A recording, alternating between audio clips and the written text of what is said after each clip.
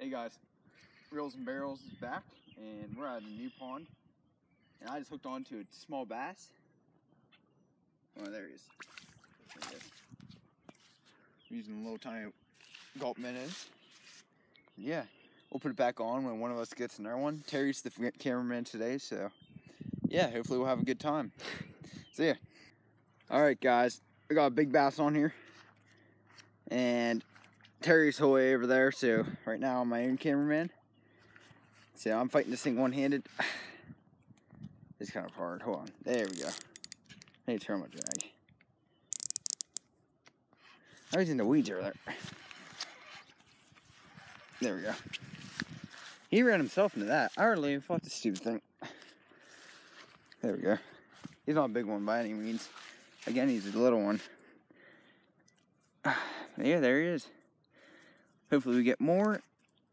Oh, I caught this guy on it. Wait, I just want to show you this because I think it's kind of cool. Hold on. I caught him on. It's literally just a tiny chunk of a 1-inch gulp minnow. Wow. Anyways, yeah. I'll turn the thing on when we get more. Here we go. Alright guys, we got another one on. The largie. Once again, I'm doing this one-handed. 1 second. There we go. There we go. He's not a big one. He's not a very big one again, but he is what we got. At least this pond. This pond isn't full of lunkers. But hey, fish are fish.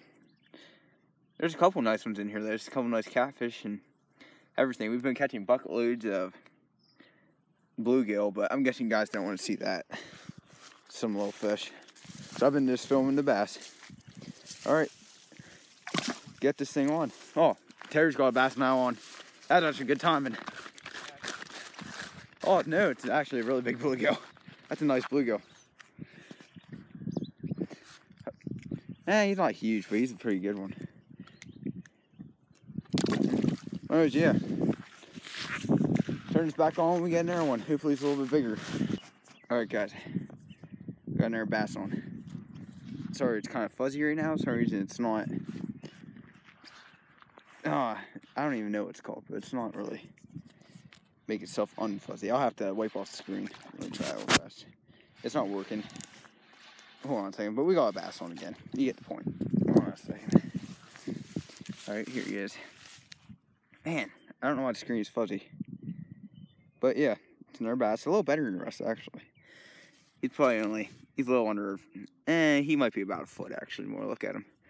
But they're not lunkers, like I said before, but they're bass. So let me let them go. Alright, there it goes.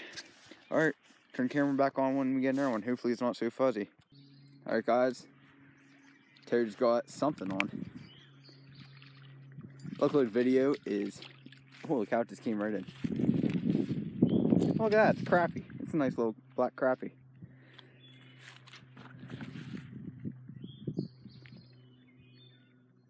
That's actually, yeah. Is that a bad one for this pond? I don't think it is. It's decent. Yeah, it's kind of cool. Yeah. Alright, turn it back on and get another one. Alright guys, got another bass on. Oh, sorry. There you go.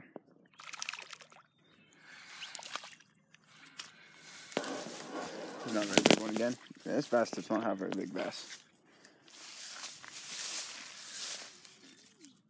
I'm thinking there he is. They're all about the same size, it seems like. Just 12 or just a little bit under. I didn't catch, I don't think, any really over 12. They're all about that size, and like 2 of them might have been a little bit bigger than that, but not that big. Alright. Man, yeah, what was it? Man, you just missed a nice crappie. Honestly, it's kind of hard to get through the bass, or through the bluegills to get to the bass. They seem like smaller baits around here. It's probably because they're not very big bass. But yeah, I'll turn the camera back on when we get another one. Hey guys, we're back. And we just got back from the new pond. And yeah, we caught some, not very big. I don't know, none of them were really lunkers. But I'm thinking that I'm going to start trying to do some more groundhog hunting videos and things like that. And also, I want to start going to new places and uploading more often. And yeah, I don't know. See ya.